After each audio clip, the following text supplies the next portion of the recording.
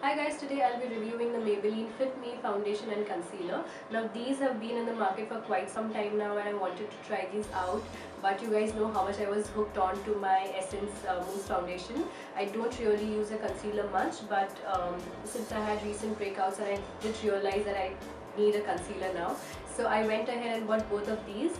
Now the foundation came for 525 rupees and you get 30 ml of this product, and the concealer is for 500 rupees and you get 6.8 ml of the product. Please excuse my voice because I know my nose is all stuffed and blocked, but I really wanted to do this video, so I just thought why not just go ahead with it. So starting off with the foundation, they actually have a huge shades to choose from, but in India they have just 6 to 7 shades, which is also not bad because I'm very sure you'll find your perfect match from these shades. I think it's one of those foundation which you can use if you're a beginner, provided you get the perfect shade. I am in the shade 230, which is called Natural Buff.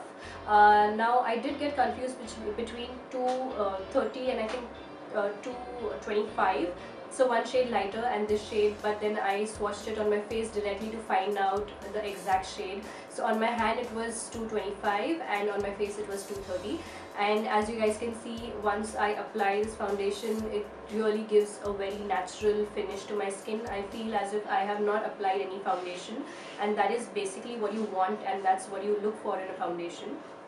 The staying power is good for my skin.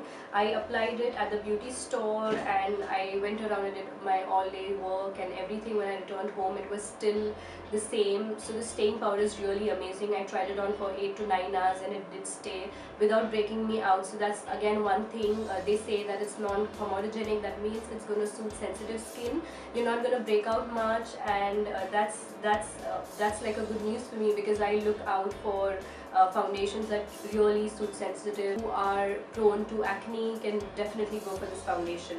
Now they call it poreless, and it's true to a certain extent. Like once you apply this foundation, it's not gonna like cover up all your open pores and stuff, but then it does give you a light coverage, and it does kind of fill in those gaps a little bit, but it's not gonna like change your face completely. It's not going to do anything of that sort, and for the price you're getting this foundation, it's really good. Next thing about the packaging, it's really innovative. It's again the same glass bottle. The only thing that I do not like about the foundation is the way like you open it. It does not come in a pump tube or something. You cannot squeeze it out, you kind of pour it out, which I do not like. I know after a few applications it's going to be all messed up and all dirty inside, so that's one thing which I did not like. You can call it travel friendly. Like if you want to carry it on a daily basis, I would go for a BB cream instead, not a foundation of like in a bottle like this. But if I were to go on a vacation, I would definitely go for this because it blends in well.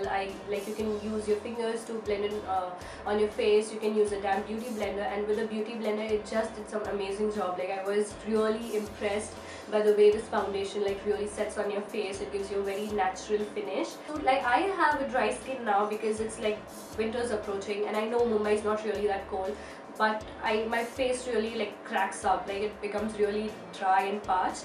So I did apply a light layer of my facial mist, that's my Amore facial mist, and then I went ahead with the foundation.